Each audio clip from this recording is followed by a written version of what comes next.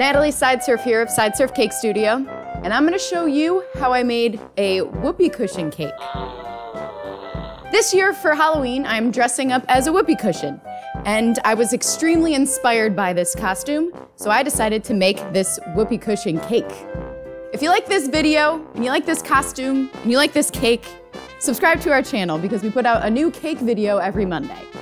And if you'd like to support us, you can go to patreon.com/sidesurfcakes and become a patron. So let's get started.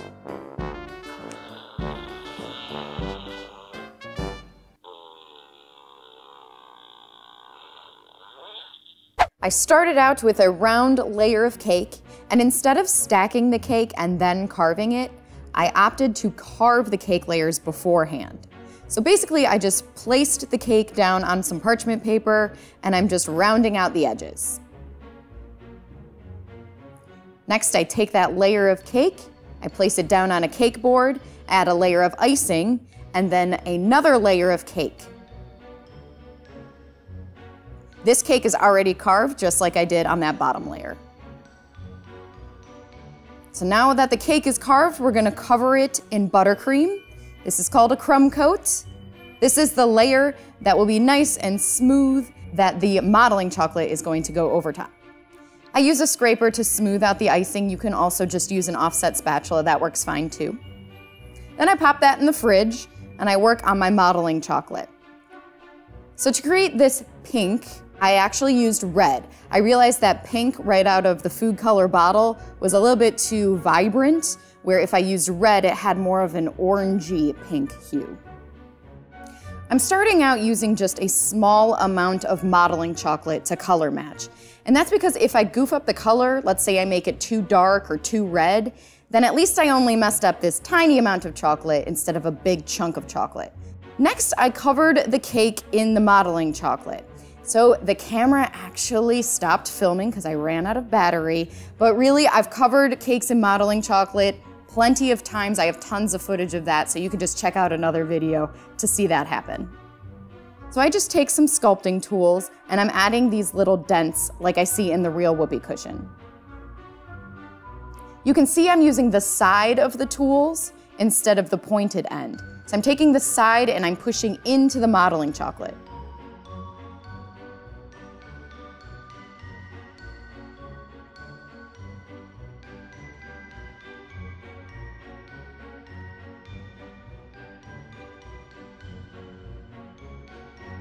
Modeling chocolate is really strong. It keeps its shape really well. So even though there's cake in there that isn't cut out in those shapes, it will bend and smush and make the proper shape. It's a nice, easy way of sculpting a cake instead of going in and carving out all those little details. Now I'm gonna add the little piece of rubber that goes around the edge of the cake. So instead of adding a piece to create that little lip, I just used the modeling chocolate that's already on the cake.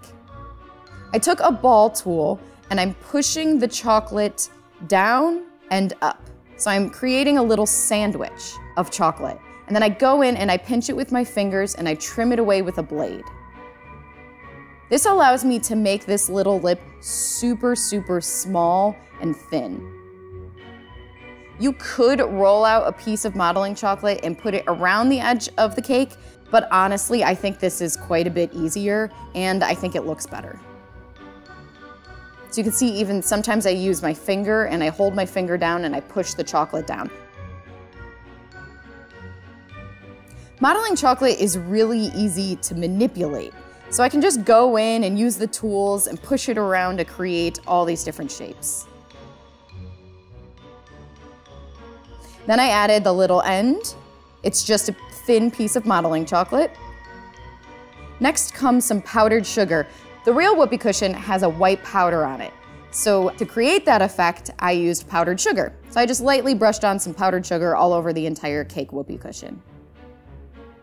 Here I have an edible marker. So this is filled with food color.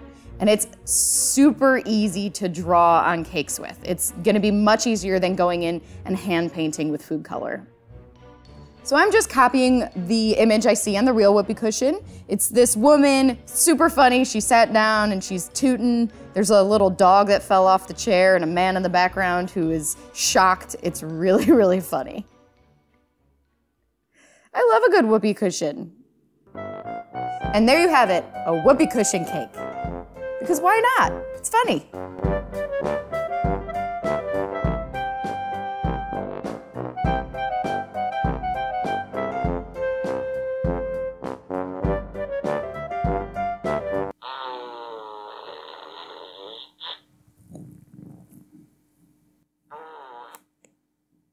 It's enough.